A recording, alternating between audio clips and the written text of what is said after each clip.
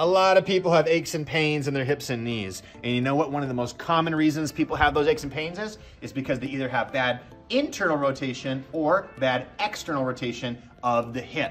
I'm gonna show you a move to start giving you better internal and external rotation right now, right? It's called the hip 90-90. So you can start by sitting in a chair if you're a beginner. And all you're gonna do is this. Hands on the chair, you're gonna drop the knees to the side like this, internally rotating, and then you're gonna rotate the other side and drop the knees and try to externally rotate at the same time, okay? This is probably gonna feel pretty easy for you, but it's a great way to get your hips going at first. From there, you can come down to the ground, or if you need to, you can sit on like a little surface or a step, and what you're gonna do is come to this position where you have 90 degrees here, 90 degrees here. Then you're gonna try to rotate, using your hands for support, to the other side, just like this. And the goal over time is, can you go from hip 90 to hip 90 without your hands behind you for support? This amazing movement is gonna make your hips and your knees feel amazing. So do it every single day and you'll feel better in your body, okay?